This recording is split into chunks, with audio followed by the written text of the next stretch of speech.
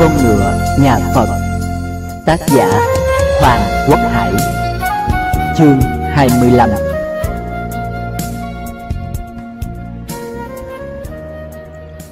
Năm Ngô Tuấn lên 7 tuổi, tướng quân Ngô An Ngữ dẫn con vào vãn cảnh chùa.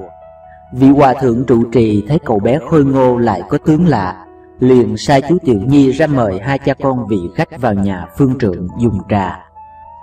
Ngẫm nghĩa Ngô Tuấn một lát, nhà sư hội tuổi tác, giờ sinh tháng đẻ. Ngô An Ngữ đã uống tới mấy chén nước, vẫn cứ thấy vị hòa thượng trầm ngâm. Ông bèn lên tiếng: Bạch hòa thượng, có điều gì cần dạy bảo, cha con tôi xin được lĩnh ý.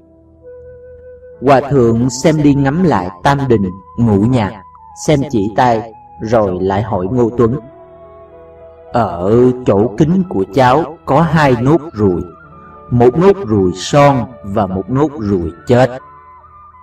Hai cha con Ngô An Ngữ nhìn nhau ngơ ngác.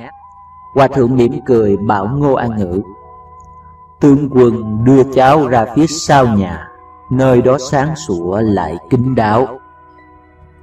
Trước khi Ngô An Ngữ bước xuống bậc thềm, sư nói nhỏ vào tai: Tướng quân xem kỹ, nốt ruồi chết nằm ở ngay miệng sau, phải vạch da quy đầu ra mới nôm rõ.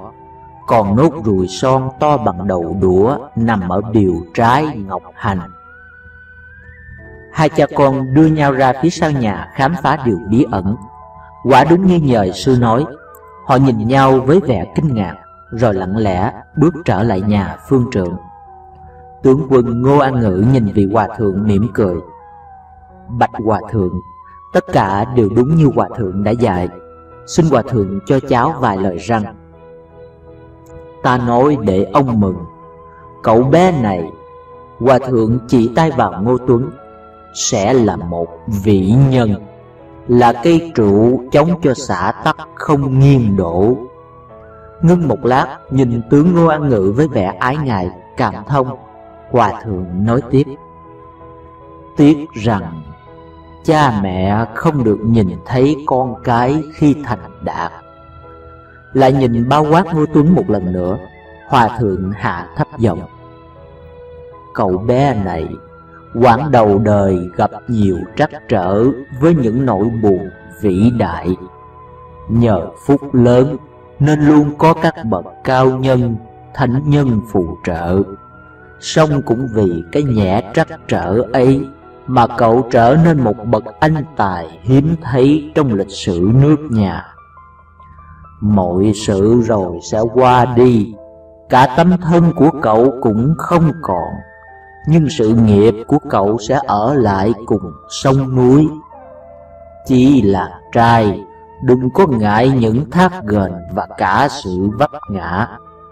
Người xưa từng nói: Nhân bất phong ba vị lão tài. Ngô Tuấn còn nhớ như in lời vị hòa thượng, nhớ cả gương mặt nhà sư, nhưng lại không nhớ được ngôi chùa đó là chùa nào và ở đâu. 3 năm sau khi sư nói thì Ngô Tuấn mất cha.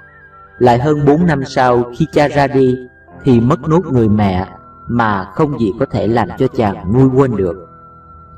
Tiếc rằng cha mẹ không được nhìn thấy con cái thành đạt. Sư nói vậy mới chỉ đúng một nửa.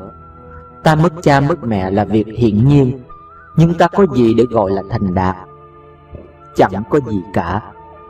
Lại mới đây, sắp đến ngày làm lễ vu quy thì nhạc phụ ốm nặng, phải cưới chạy tang. Đám cưới ảm đạm. Vừa cưới vợ được 3 ngày sau thì làm lễ tang nhạc phụ. Lòng ta buồn đau đến nhức nhối. Trong 6-7 năm trời, thích chặt trên đầu ta 3 vành khăn tang. Chẳng biết phong ba bão táp còn thử thách ta những gì nữa đây. Liệu ta có đứng vững hay bị gió bão dập vùi? Thương nhất người vợ ngây thơ bé bỏng của ta, chưa được một ngày vui duyên mới đã phải đắm chìm trong nỗi côi cút vì mất cha, nhưng lại phải căng sức ra gánh vác công việc nhà chồng. Ở cái tuổi 16, vừa làm vợ vừa làm chị, cùng biết bao nghĩa vụ gia đình, xã hội đè trĩu đôi vai các bạn có thể vào diễn đàn hột mít tải truyện về nghe từ sau ngày cưới vợ và Ngô xin Tuấn được về ở hẳn nhà. thương mại. Hai vợ chồng trẻ cùng người em trai ăn ở với nhau hòa thuận, yêu thương nhau hết mực. Bà nhũ mẫu xưa nuôi cả hai anh em, nay vẫn ở lại săn sóc hai người, mà trong thâm tâm bà vẫn coi như hai người con ruột của bà. Nhưng về thứ bậc, bà vẫn giữ thân phận là một người hầu. Về phần anh em Ngô Tuấn, tuy không thể vượt ra ngoài khuôn khổ lễ giáo, nhưng trong cung cách cư xử, hai anh em rất cung kính với bà, như thể bà là người mẹ thứ hai đã hạ sinh ra cả hai anh em vậy. Này có thêm Thuần Khanh về, nàng cũng một lòng hiếu thuận với nhũ mẫu. Đã có lần Thuần Khanh bàn với chồng và cả Ngô Thường Hiến rằng nên giao phó hẳn công việc quản gia cho nhũ mẫu. Nàng phân trần, đây không phải là đẩy công việc cho bà, mà là để bà cảm thấy mình là người có quyền hành. Vả lại theo Thuần Khanh, với công lao bà hầu hạ rồi vun vén cho mọi người trong ngôi nhà này, bà xứng đáng được nhận trọng trách ấy. Về phần nhũ mẫu, bà cũng có một gia đình riêng, cũng có chồng, có con. Các con bà cũng cần sự có mặt của bà. Ngay chồng bà cũng không muốn có vợ mà như người ở góa. Vợ chồng chỉ thi thoảng mới gặp nhau khi bà thu xếp được công việc để ghé thăm chồng, thăm con một đôi ngày. Có phải bà hám cái nơi phú quý này mà bỏ chồng, bỏ con biền biệt xa quê? Đâu phải vậy. Đã là con người, ai chẳng muốn sum họp trong tổ ấm gia đình. Tình chồng vợ, tình mẫu tử mà cứ phải biền biệt chia xa, đó là việc cực chẳng đã. Bà phải ở nhà họ Ngô là nhẽ đời phải vậy, cái nghĩa ở đời phải vậy. Bởi làm con người đã biết bưng bát cơm ăn là phải biết suy nghĩ, phải biện biệt được cái sự hay dở, sự nhân nghĩa ở đời. Kể ra thì chuyện ân nghĩa giữa nhà Ngô tướng quân với nhà bà là không có gì lớn hơn so với người quyền thế. Nhưng với những người dân đen, thấp cổ bé họng, thì lại là việc tày đình, là việc cứu mạng chứ đâu phải chuyện chơi. Số là năm ấy vợ chồng bà mới sinh đứa con đầu được 8 tháng, chẳng may mắc bệnh hiểm nghèo. Có người mách lên rừng đào một thứ rễ cây, lại lấy hạt của một thứ quả của một loài cây 3 năm mới chín một lần, lại chín theo giờ. Khi quả chín có mùi thơm ngào ngạt bay ra. Vì thế người lậm rừng có thể ngửi mùi hương mà đi tìm quả. Tuy nhiên cây ấy không phải rừng nào cũng có, không phải ai cũng tìm được. Nghe nói nó chỉ mọc trong rừng già miền Tây Thiên. Tây Thiên núi rừng trùng điệp là chẳng có đường đi, tìm đến nơi lại phải nhờ những người mang bản địa dẫn đi. Vào rừng còn phải mắc vọng ăn chực nằm chờ cho tới giờ nó chín. Còn như vội vã mà lấy quả xanh hoặc quả ương về, coi như vô dụng. Ngặt một nỗi chỉ còn 1 tháng nữa là đến hạn kỳ người chồng phải đi tập, bởi anh ta là thường binh, là lính ngụ binh ư nông. Chẳng nhẽ cứ ở nhà nhìn con chờ chết, và chờ đến hạn đăng tập. Vậy là anh quyết chí ra đi kiếm tìm cây thuốc về cứu con. Ai dè đường xá xa xôi, núi rừng hiểm trở, lúc kiếm được thuốc trở về thì quá hạn tập trung. Lệnh quan truy bắt đã giáng khắp nơi. Vừa vào đến nhà nhìn mặt vợ mặt con, thuốc chưa kịp sắc, cơm chưa kịp ăn, thì quan quân đã ập đến bắt. Cứ chiếu luật trốn lính, người chồng sẽ bị phạt 50 trượng, thích 20 chữ lên mặt, phải làm nô lệ cho nhà quan. May có người quen với Ngô phu nhân, nhờ tướng quân xin cho. Người chồng không phải đánh trường, không phải thích chữ vào mặt, cũng không phải làm nô. Cảm cái ơn nghĩa ấy, khi Ngô phu nhân sinh con, bà xin vào trong nơm hầu hạ. Lại vì có đứa nhỏ vừa thôi bú, nên bà được phép cho Ngô Tuấn bú. Cái nghĩa nhũ mẫu là ở chỗ đó. Khi anh em Ngô Tuấn đã lớn, Ngô phu nhân đã đôi 3 lần cho nhũ mẫu về để săn sóc chồng con.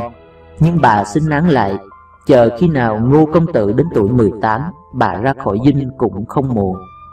Thế nhưng trời lại chẳng chiều người. Ngô tướng quân, Ngô phu nhân cứ lần lượt ra đi. Nhũ mẫu không thể cầm lòng mặc cho hai công tử bơ vơ. Chuyện đời cứ như là có duyên có nợ, có vay có trả. Người muốn cởi nhưng trời lại cứ muốn thắt. Thôi thì vợ chồng công tử đã tin cậy trao phó, bà không dám không nhận. Thật ra thì từ ngày Ngô phu nhân ra đi, Việc quản gia chẳng ở trong tay bà thì còn ai vào đây mà cán đáng. Nhưng bây giờ là danh chính ngôn thuận. Thuần Khanh lo việc nâng khăn sửa túi cho chồng, săn sóc người em chồng học hành chăm chỉ.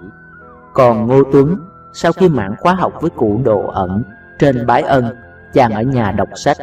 Phần lớn các sách binh thư do ông chú họ Tạ kiếm cho đọc. Đọc đến đâu, hai chú cháu lại luận bàn thấu đáo. Vì thế đầu óc Ngô Tuấn cứ mỗi ngày một sáng ra. Có lần hai chú cháu uống trà thượng trăng, đối cảnh sinh tình. Tạ Đức rủ cháu cùng làm thơ tức cảnh. Loáng cái hai chú cháu đã viết xong bài tứ tuyệt. Đọc xong bài thơ của Ngô Tuấn, ông chú hết đổi ngạc nhiên. Ta thật không ngờ, cháu thường để tâm nơi võ học và nuôi chí lập công, thế mà tâm hồn lại thơ thới, bay bổng, chữ nghĩa sắc sảo, ý tứ khoáng đạt.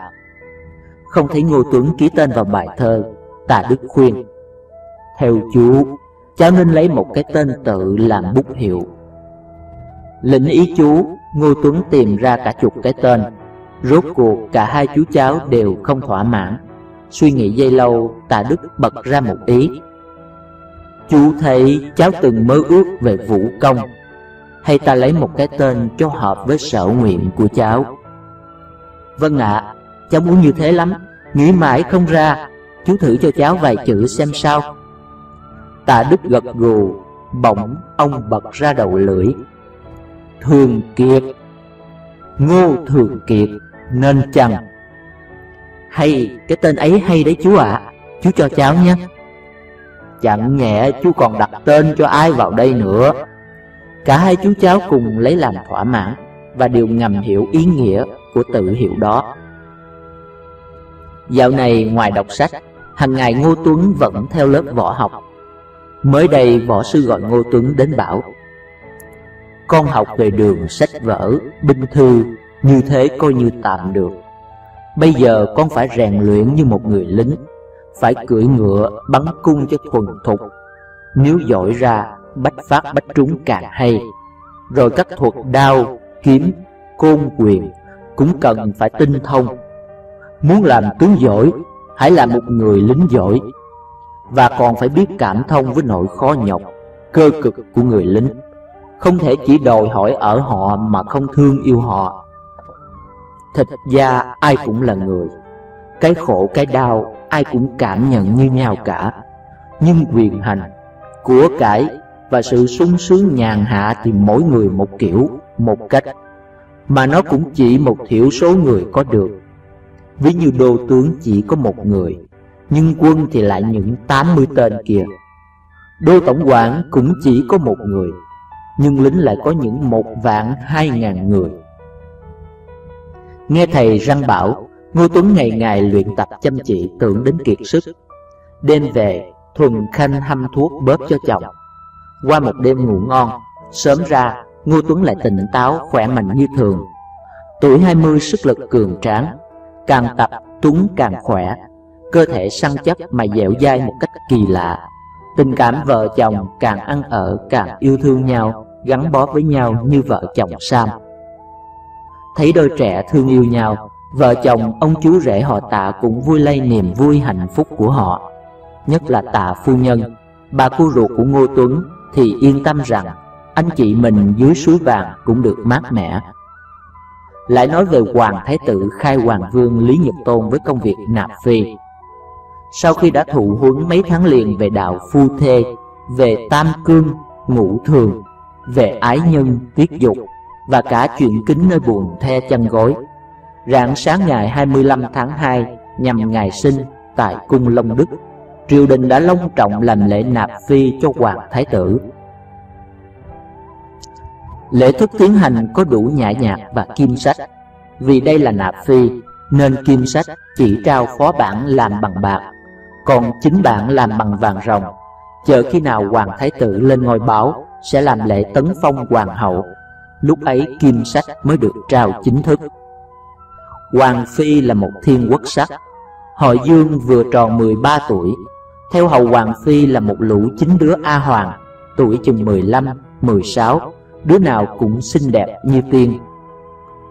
Sau khi các quan tuyên chế, quan tuyên sách và quan tư lệ làm xong các việc, hoàng phi nhận lấy bản phó kim sách từ tay quan tư lệ, liền nâng lên ngang trán rồi trao cho cung nhân. Đoạn hoàng phi làm lễ tạ ơn hoàng thượng và hoàng hậu. Nghi chế ti bèn đứng lên sướng tấu lễ tất.